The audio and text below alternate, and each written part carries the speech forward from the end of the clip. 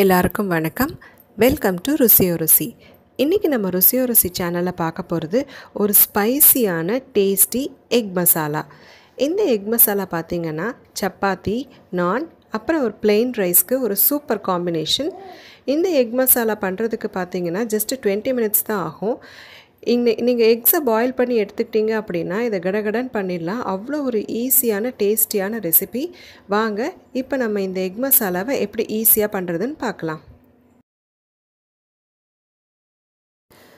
இந்த எக் மசாலா பண்ணுறதுக்கு தேவையான திங்ஸ் என்னன்னு சொல்லி பார்த்துக்கலாம். முதல்ல நம்ம எக்கை டாஸ் பண்ணுறதுக்கு என்னென்ன தேவைன்னு சொல்லி பார்த்துக்கலாம். 4 வேக வச்ச முட்டை எடுத்துக்கோங்க.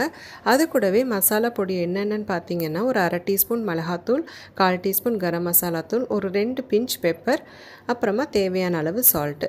இதை வச்சு நம்ம எக்கை டாஸ் பண்ணுறதுக்கு யூஸ் பண்ணிக்குவோம். அதுக்கப்புறமா இப்போ இந்த மசாலா பண்ணுறதுக்கு நம்ம 1/2 டீஸ்பூன் ஜீரகம், அப்புறம் 1 இன்ச் பட்டை, 2 கிராம்பு, ஒரு அன்னாசி மொக்கு, ஒரு பிரியாணி இலை எடுத்துக்கோங்க. அப்புறமா 2 வெங்காயத்தை இந்த மாதிரி நல்லா பொடிசாக நறுக்கி வச்சுக்கோங்க. அப்புறமா இஞ்சி, பூண்டு, பச்சை மிளகாய் இது எல்லாத்தையும் மிக்சியில் ஒன்றா போட்டு ஒரு பேஸ்ட் எடுத்துக்கோங்க. அது ஒரு 2 டேபிள் ஸ்பூன் அளவுக்கு.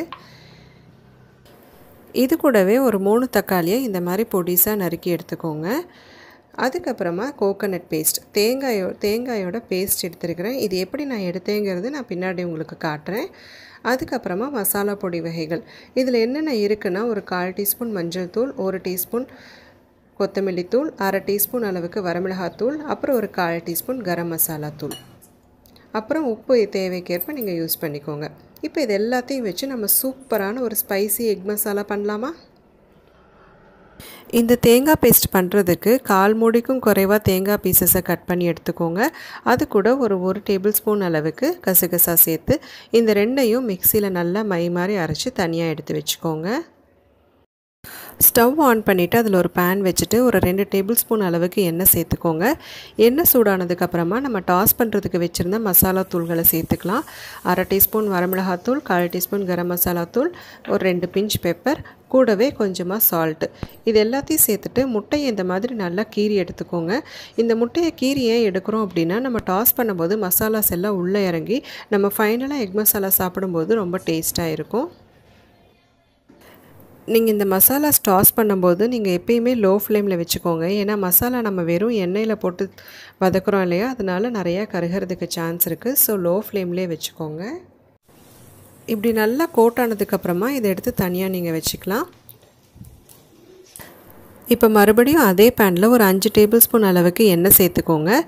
எண்ணெய் சூடானதுக்கப்புறமா நம்ம எடுத்து வச்சுருக்கிற whole garam masala items 1/2 teaspoon சீரகம், 1 இன்ச் பட்டை, 2 கிராம்பு, ஒரு பிரியாணி இலை இது எல்லாத்தையும் சேர்த்துக்கோங்க.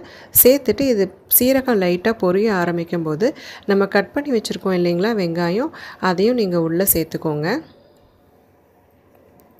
சேர்த்துட்டு இந்த வெங்காயத்தை நல்லா மிக்ஸ் பண்ணி விடுங்க.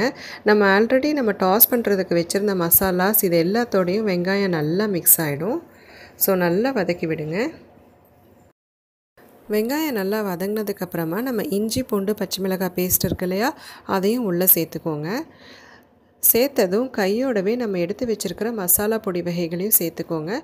1 டீஸ்பூன் கொத்தமல்லி பொடி, 1/2 teaspoon வரமிளகாத்தூள், 1/4 teaspoon garam masala, 1/4 teaspoon மஞ்சள் தூள் இதெல்லாம் சேர்த்ததுக்கப்புறமா நல்லா கலந்து விடுங்க. இந்த இஞ்சி, பூண்டு, பச்சை மிளகாய், அப்புறம் மசாலா பொடி இதனோட பச்சை வாசனை எல்லாம் போகிற அளவுக்கு நல்லா குக் பண்ணிக்கோங்க. மீடியம் ஃப்ளேம்லேயே வச்சுக்கோங்க அடுப்பை. அப்போ தான் மசாலா பொடி எதுவுமே கரியாமல் உங்களுக்கு நல்ல ஃப்ளேவர் கிடைக்கும். ஒரு 5 நிமிஷம் ஆயிருக்கு. இஞ்சி பூண்டோட பச்சை வாசனை எல்லாம் போயிடுச்சு. இப்போ இது கூட நம்ம எடுத்து வச்சுருக்கிற தக்காளியை உள்ளே சேர்த்துக்கோங்க. தக்காளியை சேர்த்துட்டு நல்லா கலந்து விடுங்க. தக்காளியோட அந்த வெங்காய மசாலா தொக்கு உள்ளே நல்லா சேரணும். இது சேர்கிறதுக்காக நம்ம ஒரு 1/4 கிளாஸ் தண்ணியை உள்ளே சேர்த்துக்கலாம். சேர்த்திங்க அப்படின்னா இந்த தக்காளி எல்லாம் குக் ஆகி நல்லா சாஃப்ட் ஆகிடும் உங்களோட எக் மசாலா கறி. இந்த தக்காளியெல்லாம் சாஃப்டாக குக் ஆகிறதுக்கு அட்லீஸ்ட் 5 to 6 மினிட்ஸ் ஆகும். அப்படியே மீடியம் ஃப்ளேம்லேயே விட்டுடுங்க.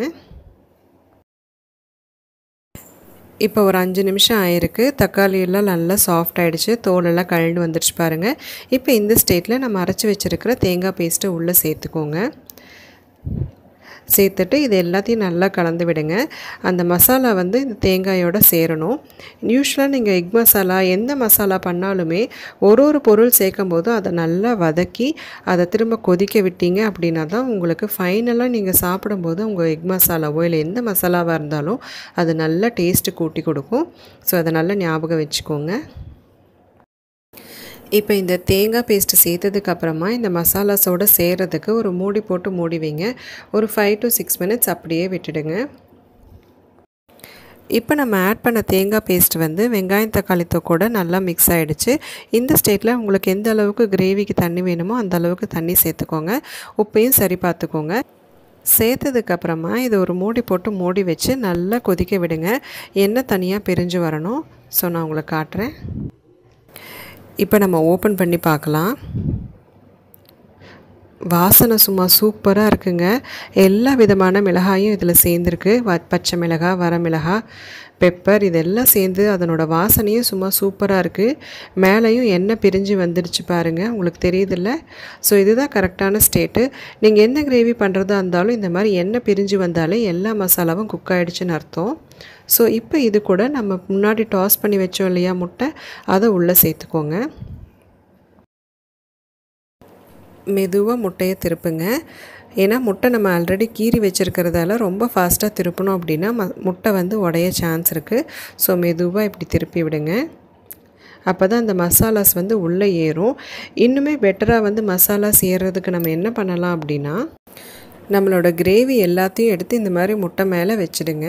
ஸோ அப்போ அந்த ஜூஸ் எல்லாமே இந்த முட்டைக்குள்ளே இறங்கி நம்ம சாப்பிடும்போது ரொம்ப டேஸ்ட்டாக இருக்கும்.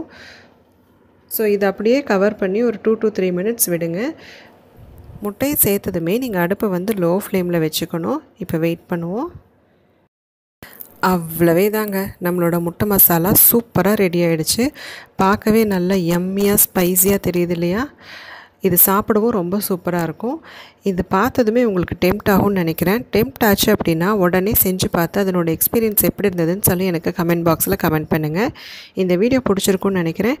பிடிச்சிருந்தால் லைக் பண்ணுங்கள், ஷேர் பண்ணுங்கள். மறக்காமல் நம்ம ருசி சேனலை சப்ஸ்கிரைப் பண்ணிக்கோங்க. மீண்டும் ஒரு அட்டகாசமான ரெசிபியோடு உங்களை நான் மீட் பண்ணுறேன். அன்டில் தென் டேக் கேர், பாய்.